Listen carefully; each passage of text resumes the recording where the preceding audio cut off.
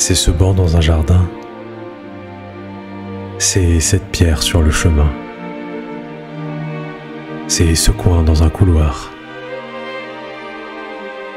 c'est cette marche sur l'escalier, c'est cet arbre dans un parc, c'est aussi cet ascenseur dans l'immeuble.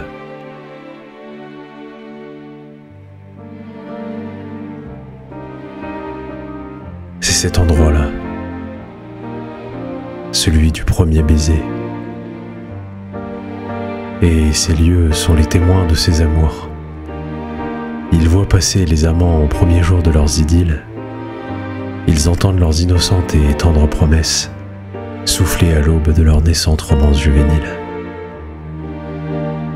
Et en ces lieux si souverains, l'amour si jeune habite l'instant.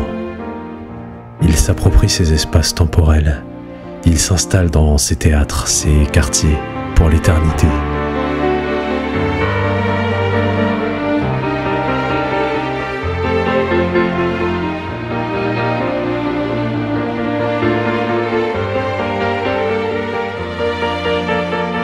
Il loge tous ses espoirs et tous ses rêves, ses futurs souvenirs envoûtés. Et c'est ainsi qu'un beau jour, rien qu'en entendant évoquer ne serait-ce que le nom d'un de ces lieux magiques et sacrés, les souvenirs battent le rappel.